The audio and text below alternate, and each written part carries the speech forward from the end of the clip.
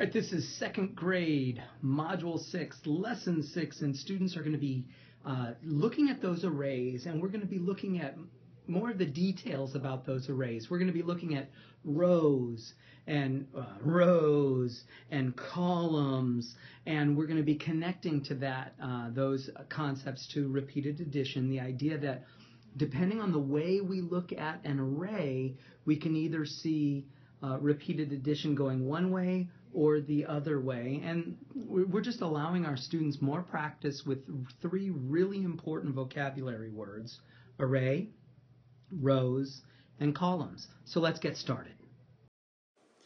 So teachers and parents, it's not a big, huge deal if our students get tripped up over the word rows and columns. This is a foundational work for third grade when it is far more important, but right now we're just giving our students exposure to these three really important words: array, rows, and columns. So let's get started. Here we've got circle the rows. Okay, so we're going to circle each row, and there's a row, row your boat gently down the stream. Okay, so there's our three rows, and we're going to fill in the blanks. 3 rows of, and we're going to say 3 rows of 4, and that's equal to 12. Now, how do we know that that's equal to 12? Well, because we have 4 plus 4 plus 4, and we know that 4 plus 4 is 8, plus that extra 4 left over equals 12. And so just to recap, there's our little upside down triangle thing. And so the answer is 12. And similarly, if we wanted to circle the columns, we would say, okay, here's a column, here's a column, here's a column, here's a column. So we have 4 columns of 3. And because we were talking about the same array, this array and this array were identical. We just changed how we counted. We know that there's 12 already. And we know that the repeated addition is not a 4. There's no 4 there. The repeated addition is going to be 3 plus 3 plus 3 plus 3, which is 12. Now, how do we know it's 12? Well, because 3 plus 3 is 6. Another 3 plus 3 equals 6. And then we're going to add those two together. 6 plus 6 is equal to 12. And there is our upside down triangle, pyramid. Here we're just going to do more of the same, only you'll notice they've kind of removed some of the scaffolding. So we're going to look at this array of smiley faces, and it says blank rows. So these are the rows, remember. So how many rows do we have? Well, we have 3 rows. 1 row, 2 rows, 3 rows. So we have 3 rows of 5. Now, how do I know there's 5? Well, because I counted 1, 2, 3, 4, 5. So 3 rows of 5, and that's equal to 15. Now, kind of a cool thing is this is a beautiful opportunity for us to skip count. So you've got 5, 5, and 5. And for second graders, especially learning how to tell time, 5, 10, 15. There you go. There's our 15. Now, you'll notice it says now we're supposed to switch gears a little bit and think about, we're going to think about columns. All right, so we're going to think about columns. And now here's our column, column, column, column, column. So how many columns do we have? We have 5 columns. So I'll do it in blue. 5 columns of 3. We still have 15 smiley faces because the array itself never changed. Now, if we wanted to change this into some sort of addition with 3 things, oh, this is tricky.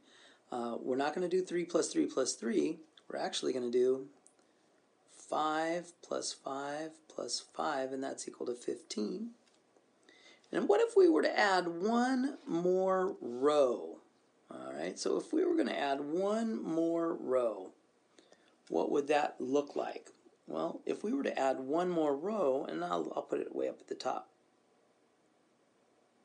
There's our smiley face, and we know that we need, let's see, 5 of them. 2, 3, 4, 5. There's our 5. And we're going to create a row of smiley faces. There's our extra row of smiley faces up there. So, and then the question is, how many smiley faces are there now? So, well, we're going to take our original 15 and then count 5 more. 15, 16, 17, 18, 19, 20. So, there you go. Now, parents and teachers, the thing is, the important thing about this lesson is that we're constantly focusing on the vocabulary. Rows, columns, array, and that's really what this is. It's all contextual for us to allow our students to practice this vocabulary. And lastly, it says add one more column to this new array. So if we were going to add a new column to our array, let's see, we would need to add 1, 2, 3, 4 more smiley faces to that new array. Now, how many smiley faces do we have? Now, if we wanted to, with this new array, we can count columns. There's a column, there's a column, there's a column, there's a column, there's a column, there's a column. And you'll notice that we have repeated addition. We actually have 6 plus 6 plus 6 plus 6 plus 6 plus 6. All right. And what I did was, not 6 plus 6 plus 6 plus 6. What do we have? Those aren't 6s. Those aren't supposed to be 6s. Get that out of here. What was I thinking? Those are not supposed to be 6s. Those are supposed to be 4s. So let's get that erased.